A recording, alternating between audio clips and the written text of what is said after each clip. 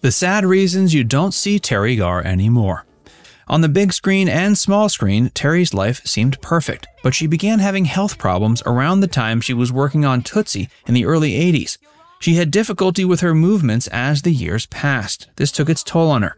In 2002, she became public with the fact that she'd been diagnosed with multiple sclerosis. She discussed her illness in further detail in her 2006 memoir, Speed Bumps, Flooring It Through Hollywood. That same year, she sadly suffered a brain aneurysm. She was in a coma for a week and had to go through therapy to relearn her speaking and motor skills.